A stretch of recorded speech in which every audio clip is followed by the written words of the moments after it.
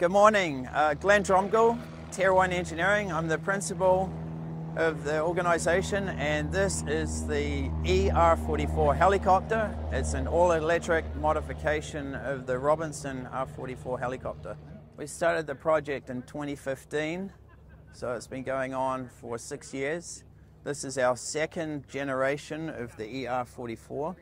We're currently working on a third generation of the electric Robinson and taking it through to certification. So the first version, Bird 1, was a technology demonstrator, and that used commercial off-the-shelf battery and motor technology.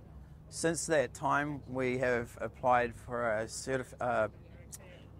opened a project with the FAA for certification. It's an STC, a supplementary type certification. So it modifies the original type cert of the Robinson R44 for all-electric propulsion. So in doing that, we have been developing certifiable hardware, the components that make up the electric propulsion system, the battery, the motor controller, and the cockpit display.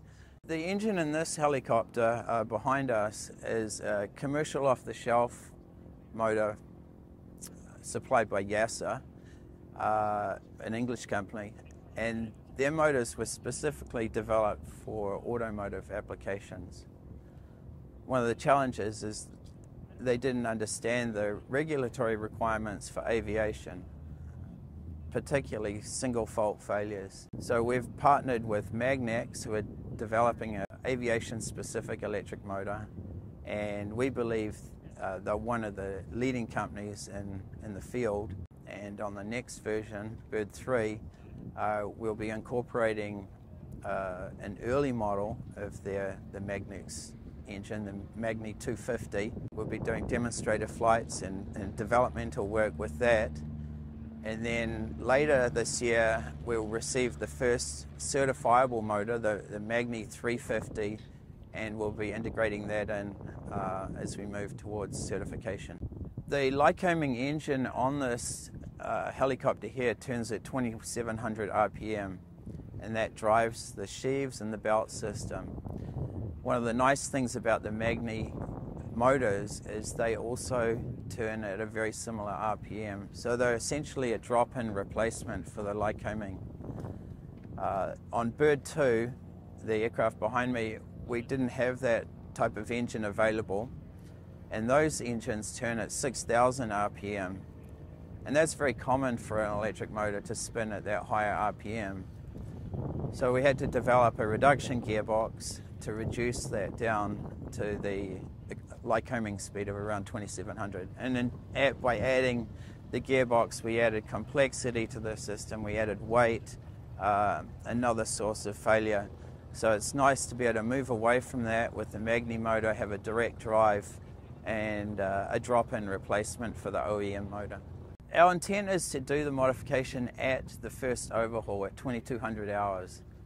And that is a fairly expensive overhaul as it stands, requiring several $100,000 of parts and labor.